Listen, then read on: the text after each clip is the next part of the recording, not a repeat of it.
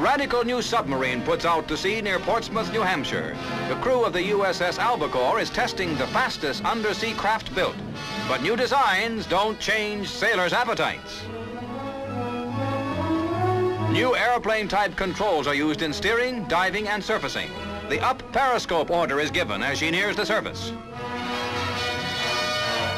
The Albacore is also the most maneuverable submarine ever built. Designed to stay underwater most of the time, her blimp-shaped hull gives best performance in the depths.